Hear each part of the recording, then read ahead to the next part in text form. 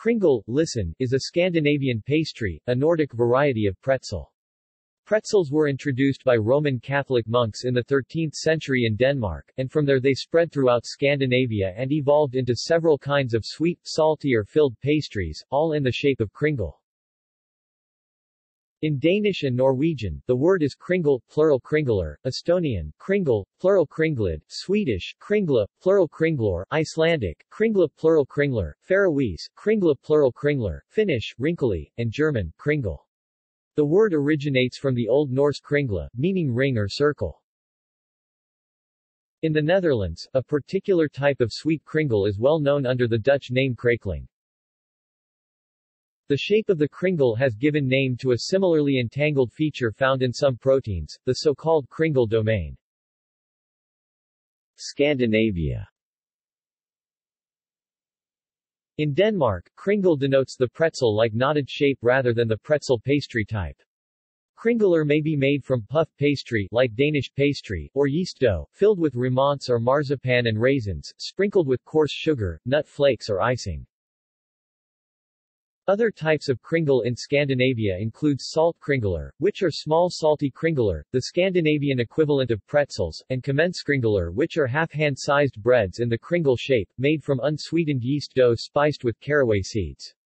Sukkerkringler or similar, sweet pretzels, sprinkled with sugar instead of caraway. Smørkringler are large crusty and sweet pretzels with a spread of butter on the backside. Smørkringler are not as popular nowadays. Kringler are pastries with a long history in Denmark, and are still popular items in modern Danish bakeries. Nowadays, kringle is usually made with only one crossing and not two, as in the original kringle and pretzel shape. United States. In the United States, kringles are hand-rolled from Danish pastry dough, wienerbrød dough, that has been rested overnight before shaping, filling, and baking. Many sheets of the flaky dough are layered, then shaped into an oval. After filling with fruit, nut, or other flavor combinations, the pastry is baked and iced. Racine, Wisconsin has historically been a center of Danish-American culture and kringle making. A typical Racine-made kringle is a large flat oval measuring approximately 14 inches by 10 inches and weighing about 1.5 pounds. The kringle became the official state pastry of Wisconsin on June 30, 2013. A Wisconsin distillery, in Middleton, Wisconsin, makes a kringle cream liqueur from Wisconsin cream, rum, sugar, and natural kringle flavor. In other parts of the United States, kringle may refer to a slightly sweet buttermilk cookie shaped like a pretzel or figure eight. Other places where kringles may be found in the U.S. include the Ballard area of Seattle, Washington, Redmond, Washington, Solvang, California, Central Iowa, Burr Ridge, Illinois, Springfield, Missouri and Watertown, Massachusetts. In 2005, Dana College in Blair, Nebraska, held a kringle contest, which was won by Kirsten's Danish Bakery in Burr Ridge, Illinois. Symbolism. Bakers' guilds in Europe have used the kringle or pretzel as a symbol for centuries. It is told, but currently unconfirmed by historic documents, that when Vienna was besieged by the Turkish Ottoman armies in 1529, local bakers working in the night gave the city defense an early warning of the attacking enemy.